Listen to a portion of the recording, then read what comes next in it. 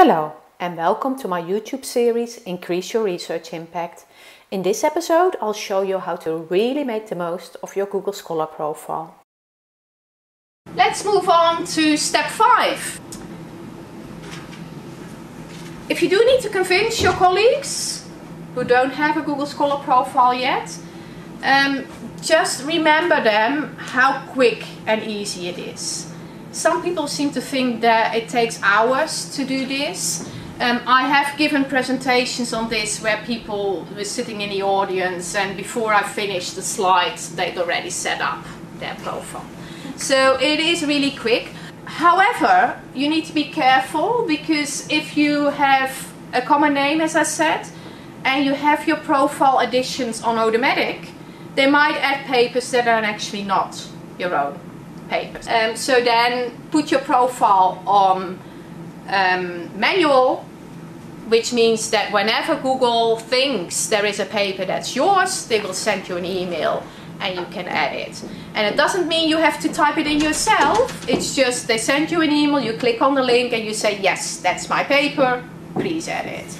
I think that's a sensible way to do it, even if your name is not unique, because it's an automatic process, something might go wrong, and you don't want to end up with papers on your profile that are not yours. It doesn't look good. Especially not if it's a paper that is enormously highly cited and moves your citation record from 1,000 to 15,000 and people are thinking this person is trying to cheat, trying to inflate their citation record. So make sure that it's clean and set your publication updates to manual. So let's have a look at Google Scholar and see whether there's any options that you are not yet familiar with. Have all of you tried to actually merge papers when you have multiple versions of the same paper, or have you not come across that? No. You sometimes get multiple versions of the same paper appearing in Google Scholar because academics have kind of made a slight mistake in the reference. They might have said like 2016 for a paper whereas it was published in 2017, or they might have made a typo in your name, and because Google Scholar draws everything from the web, they might find some what we call stray citations. You can actually merge these into the master record, and in particular for non-traditional publications such as books, or in my case software, because my most cited publication is actually a piece of software, publish or perish. Now there isn't a standard way to refer to software, so lots of people do this in lots of different ways.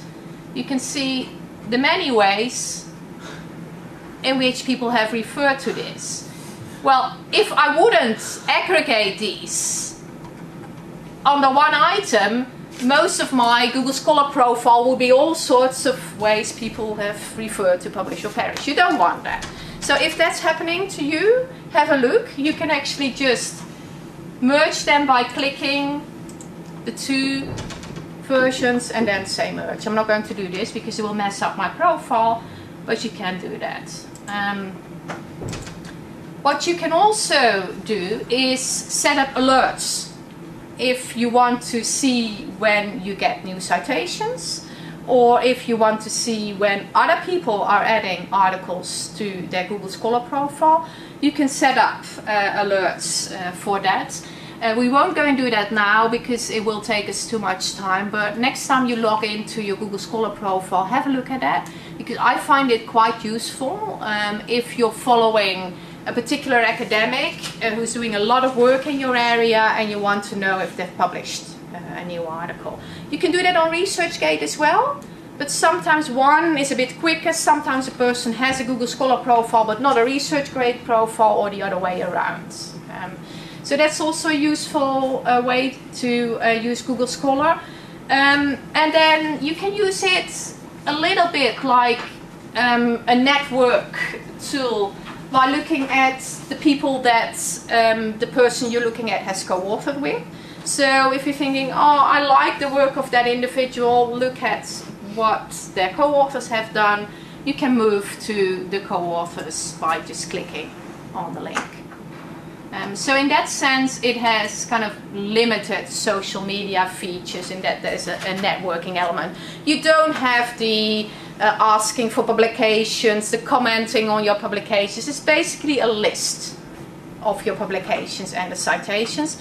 But because it's the most comprehensive list of publications that is available, because books and conference papers and pieces of software, they will not be included in the Web of Science or in Scopus, but they will be included in Google Scholar. So that's why it's important as an academic in the social sciences, where we have lots of non-journal publications or journal publications that are not in journals that are included in the Web of Science or Scopus.